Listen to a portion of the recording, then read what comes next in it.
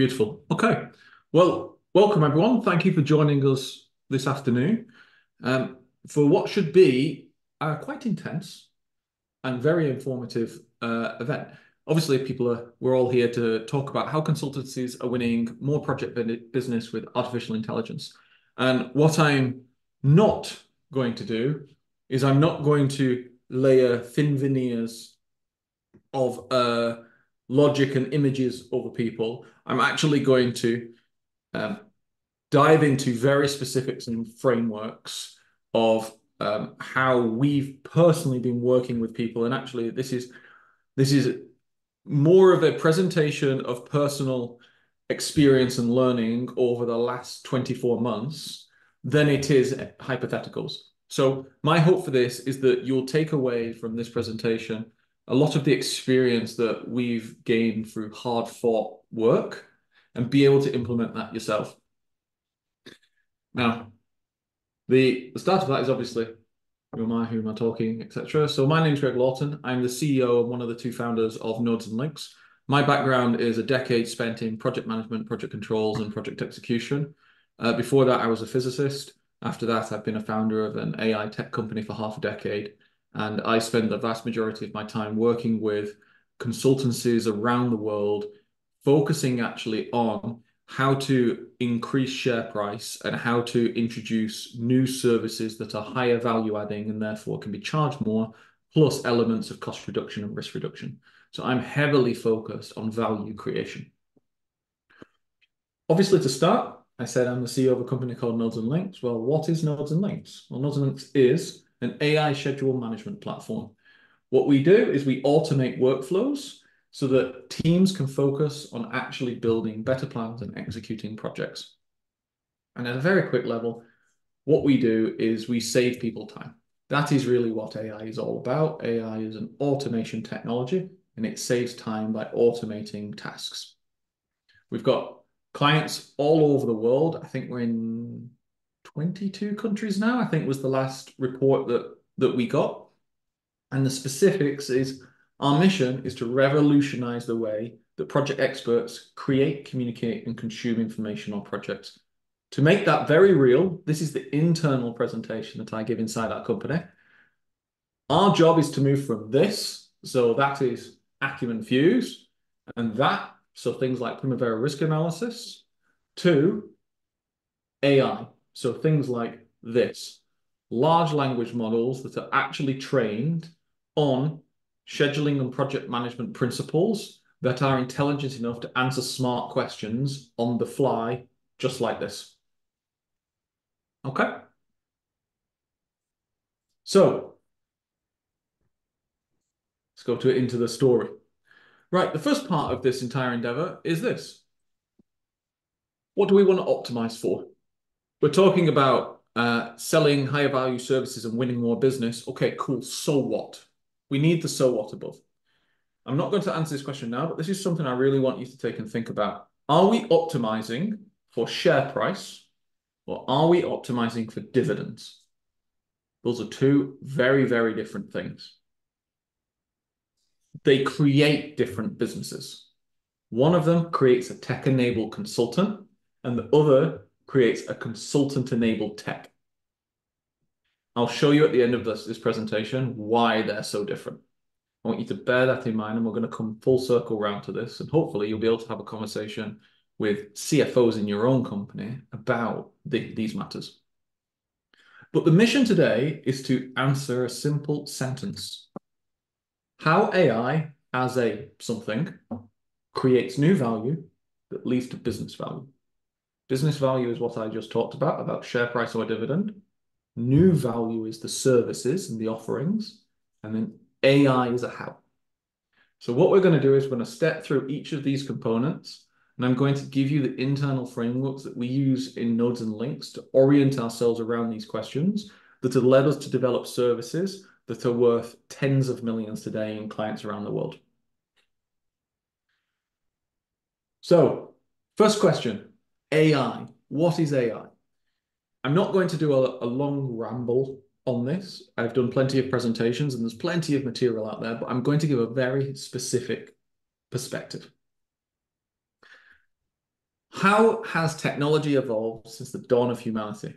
Well, technology has evolved through the position of contrarian viewpoints. What I mean is this. What if we could preserve thought for thousands of years so that anyone around the world can understand a moment in time in our head? Paper. It was the advent of paper. What if I could communicate with any human across the world instantaneously? The internet. What if I didn't have to do all the thinking? Artificial intelligence. Every single technology that humanity has ever built is a progression of automation of human labor to the point where all technology is about scaling human productivity. So, for example, a hammer, I can put more nails in wood in an hour than you can with a fist. A fishing net, I can catch more fish in an hour than you can with your bare hands. An engine, I can transport more material faster and further in an hour than you can carrying it with your hands. Artificial intelligence, I can produce more thought work in an hour than you can. Everything is about scaling productivity. And actually, the difference between a lot of historic technology, like fishing nets, hammers, engines, and artificial intelligence, is that all historic technologies automated muscle. Artificial intelligence is one of the few technologies that automates mind. Another technology, by the way, that automates mind is calculators. The abacus. There's been very few technologies that automate mind. Most automate muscle. Okay, well, what does scaling human productivity mean? Well, I'm going to talk in a business context. This isn't going to be some hypothetical conversation. This is very, very specific. What does AI mean for business? Okay, very simply. Before AI, I have one person. One person can produce one unit of work. Very simple. With a technology that increases productive capacity, one person times that technology equals more units of work. So it's a multiplying factor. So here, a multiplying factor is 1.2. Why is it 1.2? Doesn't matter, it's an analogy. You can calculate this yourself. How much of a multiplying factor is a car? Well, if your objective is to drive to work, how long would it take you to walk to work? How long does it take you to drive to work? The difference is the multiplying factor of the car. You still need to get to work. So you are still involved in that process, but a car multiplies your effect. The same here. A person still needs to produce work. How fast can that person produce work? Now, this is AI version 1. What happens when AI gets better? Well, it becomes more productive. It's a bigger multiplier. So, for example, rather than just a singular answer, it can now give multiple answers. To the point where actually, as you go across versions, the multiplying factor is an exponential increase. It's a power law increase. This applies to almost all technology. It's not just artificial intelligence. Take locomotion, what I talked about. First of all is sandals. Imagine not getting stones in your feet. Next of all is a horse. Next after that is a few horses, a chariot. Next after that would be the first car. Next after that is a more modern car. Next after that is a jet. You see how it starts to move up. It's the same with artificial intelligence. Now, within this domain, I've come up with an own personal equation. It's just a way of me trying to understand the world that I see. And my equation is this, that the productive capacity of an artificial intelligence system is equal to how advanced that system is, times by how tailored it is to a certain set of workflows, divided by the difficulty of access. So let me explain the different components and why I think this. If an AI is far more advanced, by definition, it has greater capability. Therefore, it has more optionality to create productive capacity. The more tailored an AI is to the exact job that you need it to do, the more productive it can be at doing that exact job. This principle has been seen by humans for thousands of years. It's why I specifically focus on tech as opposed to farming in the fields outside. This is where I am tailored and I have detailed experience. I have no experience of farming. The other way around works. Farmers have a lot of experience, can produce a lot more crops than I could, but cannot do artificial intelligence and software development. The difficulty of access is a very big point because it's a dividing factor. If something is difficult to access, it almost doesn't matter how advanced the AI is or how tailored it is. The average person will not use it. But the easier it gets, it multiplies the above effect. And I'll give you an exact example of this. OpenAI. They released GPT in 2020. GPT that they released, GPT, the one that took off in 23, the core of all of that tech was available in 2020. What changed? They made it a web interface that you just type into. You didn't have to be a coder that understood Python and could send prompts on an API basis. You could be the average person and ask a question.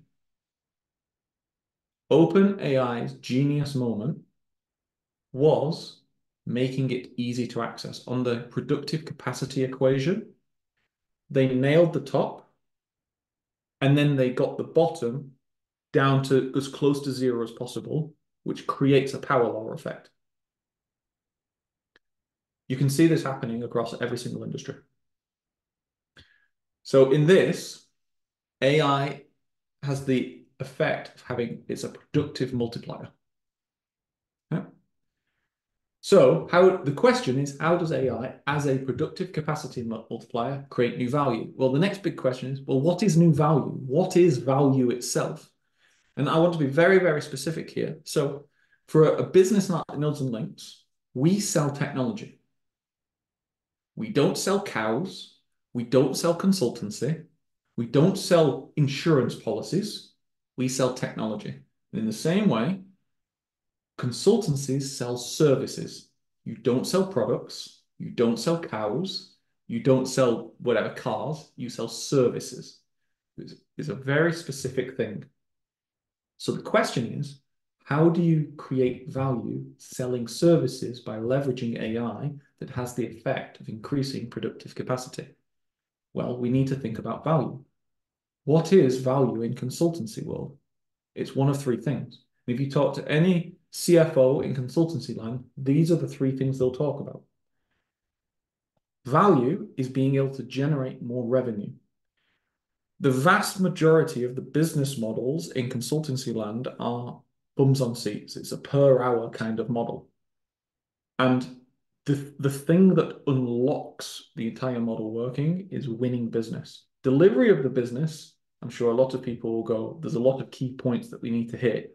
Delivery of the business is almost a commodity because you can hire people. You can steal consultants from other companies. So execution is almost a commodity, but securing customers, that is the unique point. Now, because securing customers is the unique point, execution then becomes a very interesting play where in a lot of cases, a lot of consultancies want to decrease the amount of time it takes them to serve.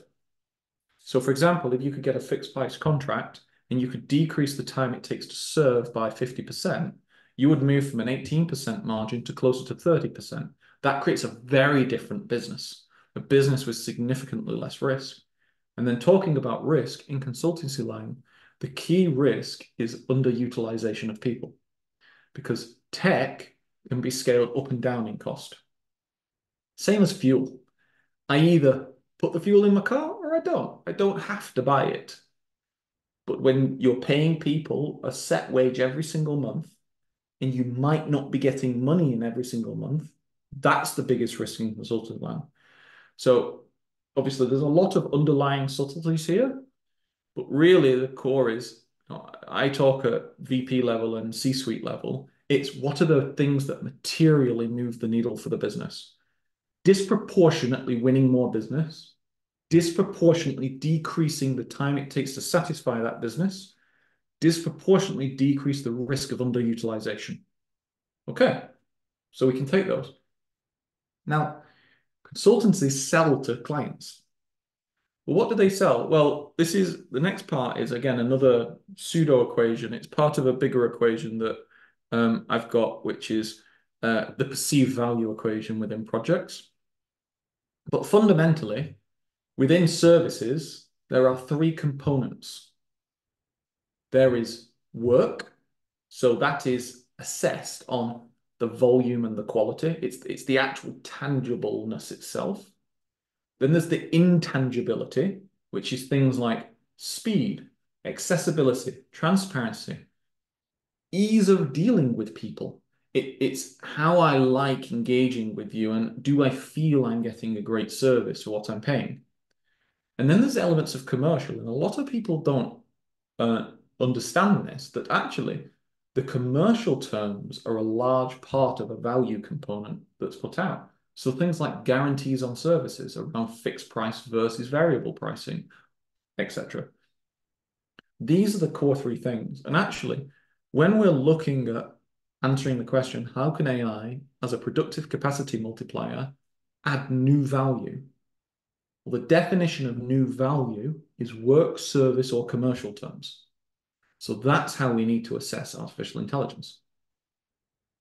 So, with that said, that's what we're going to do. We're actually going to look at specific services that we've helped design in the industry that are live today with paying clients from customers of nodes and links. So, write these down if you want to sell them. The first one is smart delay analysis. So this is concurrent and non-concurrent delay analysis. This is not forensic delay analysis, it's the prequel. So forensic delay analysis occurs when a project is in delay and there's a dispute arising. So you'll hire consultancies like Hill International to come in, specifically do analysis on that in a way that's geared for court. But it's best if you don't even end up in a claim scenario. And the workflows to be able to do that are to do, dependent on the contract, every time a change occurs to assess if there's a fault and to rectify it within the delay acceptance period, usually 2 weeks under an NEC4 contract. That takes a lot of work. Or an AI can automate the entire thing and give you the answer. That is what this is. So let's assess that based on the value creation. So work. I am getting the exact same result, but algorithmic, which means there is no possibility of human error. You can't accidentally add things up incorrectly. A slight value increase. And I say slight value because if I'm hiring a very good consultancy, I would expect them not to make mistakes. But, to not have that worry increases a little bit. To get an analysis very quickly on a potential delay or claim or litigation scenario, that is very valuable. Speed is the main value component in delay analysis. Very specifically, not running out of the 2-week window for having a discussion on acceptance of the potential delay proposition. So faster is more valuable. And then when it comes to commercial, what I have actually seen some people say is because they know that they can do this so quickly now, they've actually just said, rather than a price per hour, and actually rather than a price per assessment, because I've seen people do that, we'll just give you a guarantee. So we're not going to sell a consultancy service, we're going to sell an insurance contract.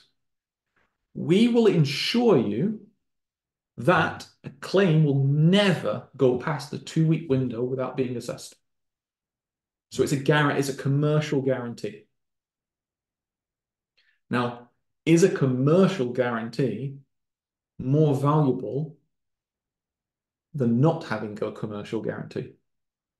Well, obviously, yes, it is, because then people are getting risk off their books.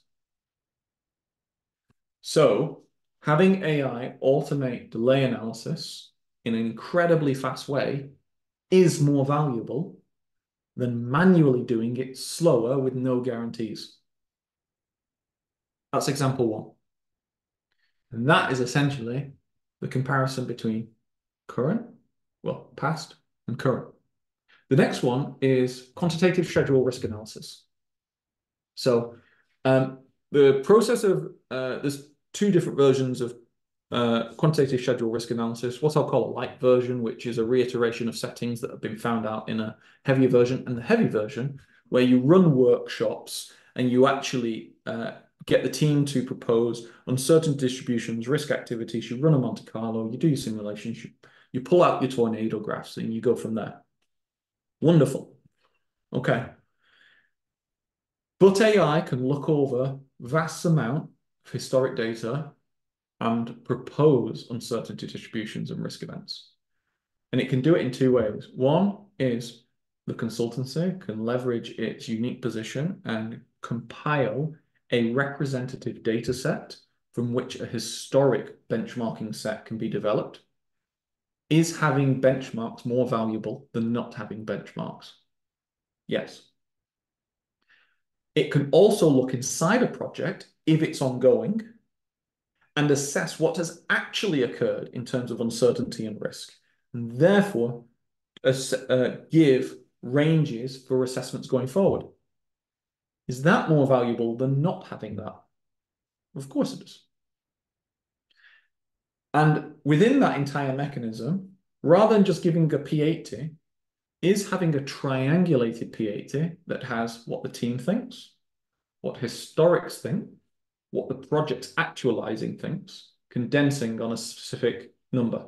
Is that more valuable than just having a random answer? Of course it is.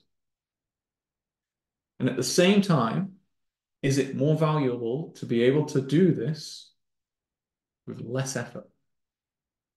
So whereas as a consultancy, I would need to provide 6 weeks of service for this, I only need to do 3 weeks. So I'm selling something that's of higher value and it's costing me less to deliver. We're starting to see a trend here. Okay.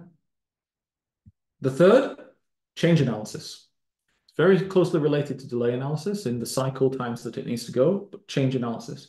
And this is effectively being able, and it's client organizations that are very, very attracted to change analysis. And essentially it's, I've got two schedules. What's different? And being able to assess that incredibly precisely and incredibly quickly, not only on an activity level, a relationship level, but on a path level and a KPI level. So I can instantly see all paths that have changed to all major milestones, milestone changes, trends over time, etc. like that.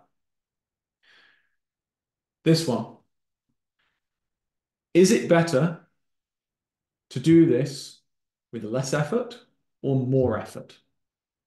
It's better to do this with less effort. Is it better to have a governance controlled database that shows every change at every submission, every point in time, accessible by senior leadership?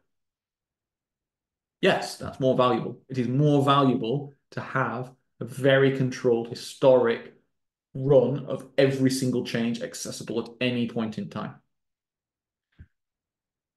It's more valuable. And because it's instantaneous and so quick, can you provide guarantees?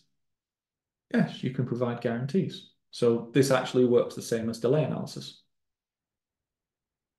And finally, in this section, there's many of these, by the way. Finally, reporting. So in October last year, I actually stood up at an event in the Gherkin that we held, and I actually announced 3 things. One was the release of large language models that automate so it was generative reporting that automate report creation around some of the aspects that we talked about.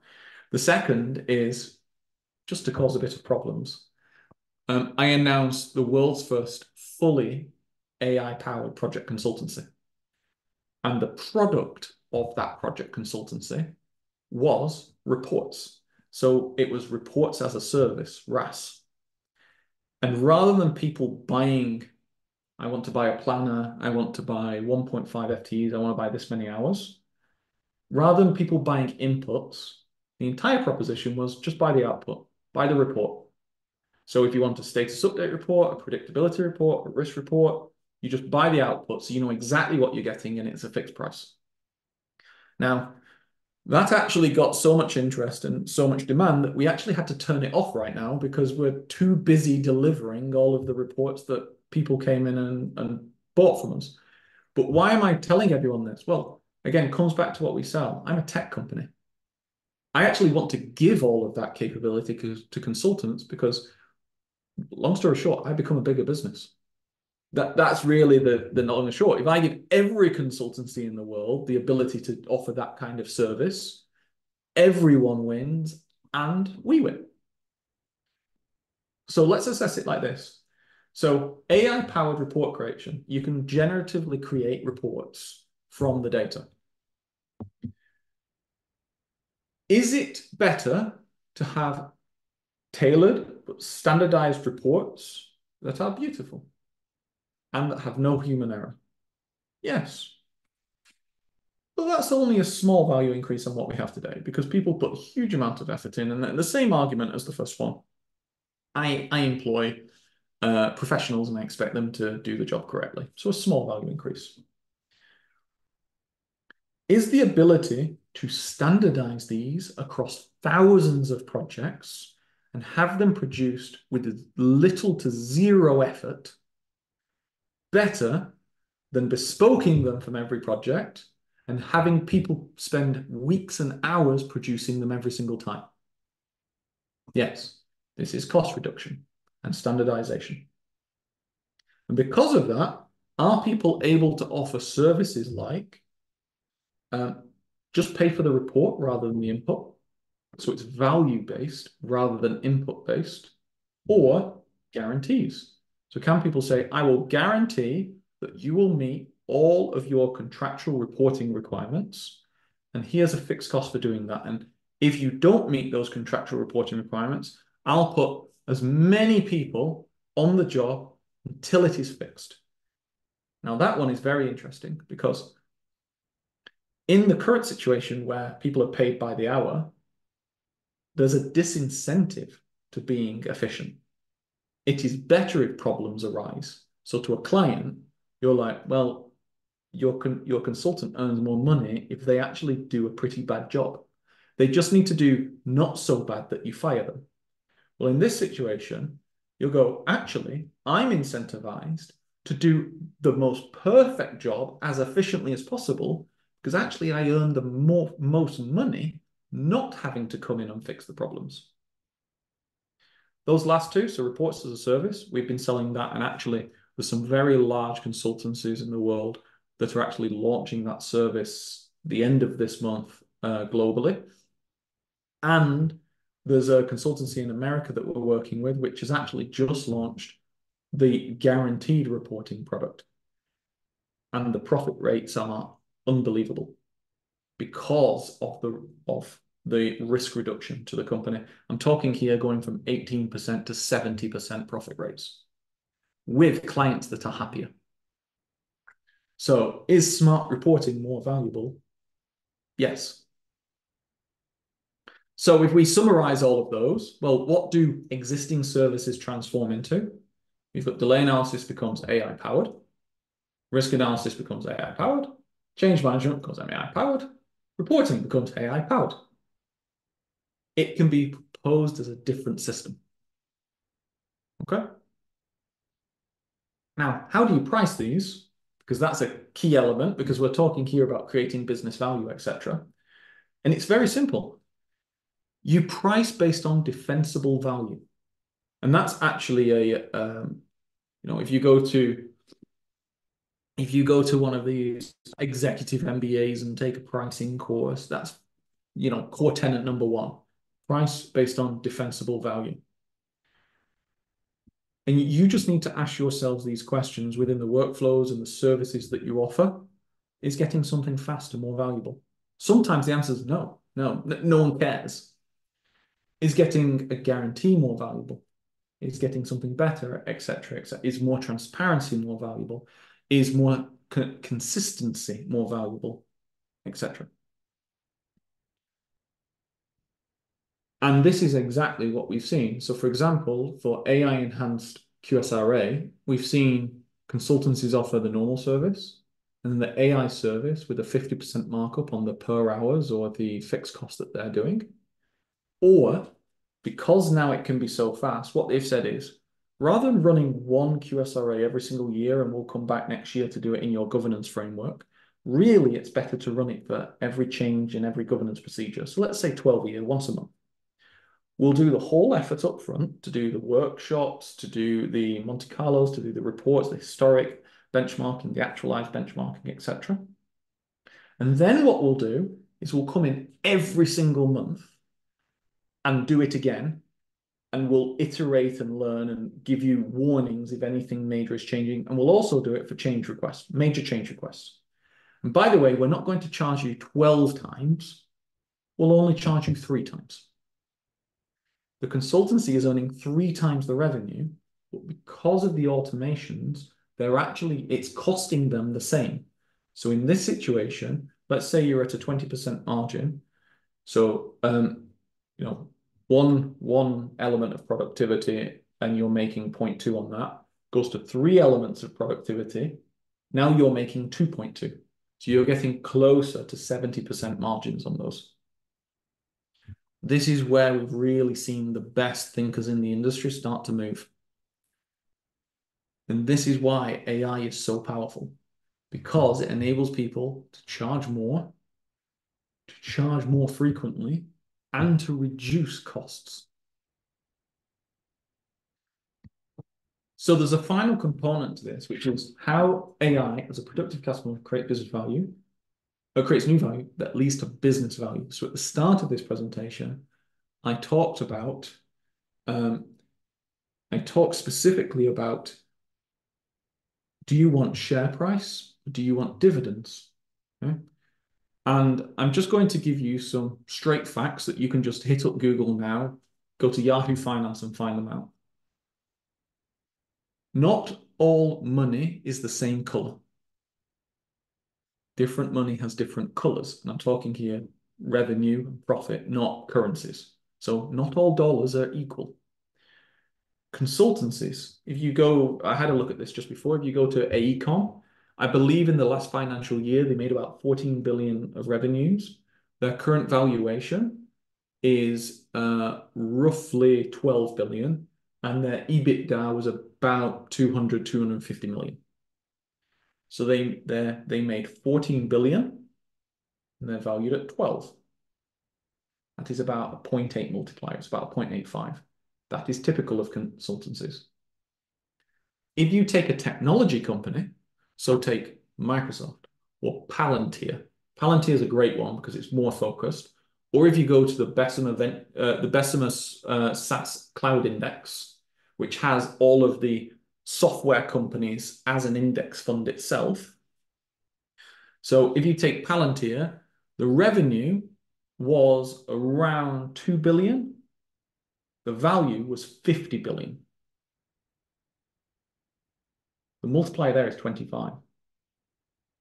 Some people, for some reason, don't ask me why, are playing a game of I earn $1, my share price is 0.85, and some people are playing the game of I earn $1, my share price is 25. The average on the Bessemer Cloud Index right now, and we're in a bit of a market crash, is 6 times. So even in the cloud crash of 23 and 24, it is still 6 to 10 times more valuable than a consultancy business.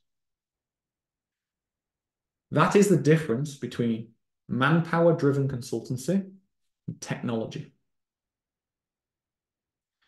This has already happened in other industries. So I want people to remember, do you remember when the major marketing companies did billboards and newspapers. Now they don't. Some of the biggest Goliaths in the world were built off taking marketing and making it digital. Digital marketing. The best digital marketing companies are valued at 20 times revenues because of their efficiency and their margins that they can produce. And they use platforms like Google, Meta, LinkedIn, etc. for their spending. And I'm going to leave you with this. This is my prediction on the future. Do you remember when Project Consultancy was about people? Do you remember when it was all about people? How weird was that? How weird we didn't have digital project consulting, we just had people consulting. That is where this industry is going now. And to be fair, there's going to be very big winners. And I said that these kinds of conversations are really VP, C-suite, CFO level conversations about this conversation between share price and dividend. Because here's the thing, if you target share price, a normal consulting operation just cannot compete with you on price. Because let me run the numbers. So let's say that a consulting moves to being a tech-powered consultant. Okay, their valuation becomes 10 times revenues. Just for ease of math, let's say that normal consulting is 1 times. We know it's 0.85, but let's just say it's 1. So each dollar is worth 10 times more. Okay. Let's say my objective is to be twice as valuable as you. Easy. I just charge 20% of what you charge. So the number, take 10, divide it by 5. There you go.